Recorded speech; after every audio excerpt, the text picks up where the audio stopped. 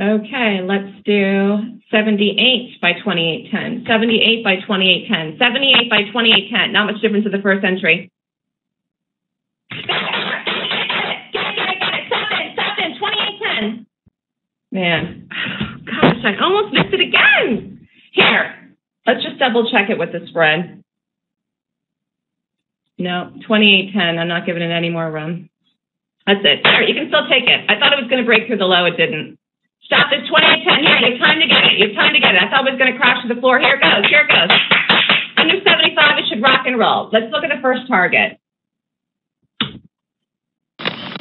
2750. Here it goes. Here, this is it. This is all we're doing today. All we're doing today, one thing, right down at 2750, and let's just take it off. Here, 933. Crap. Let's look at the market. Wait a minute. If it doesn't break 50, I'm just taking it. If it doesn't break 50, I'm just going to take it. I'm just scalping. No, hold on. Don't make me regret it. 55. All right, just wait till 935. 2 more minutes. Oh, here we go. Actually, this looks really good now. Look at this. It's hanging on by a thread. Here. All right, just stay with it, stay with it, stay with it. We're going to get out soon, any second. Come on.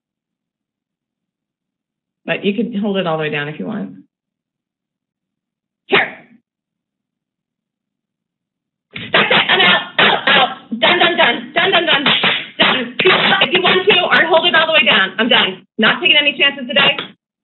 That was a good trade. Just to start off the week, get going here, start off the month, get in a groove, get situated.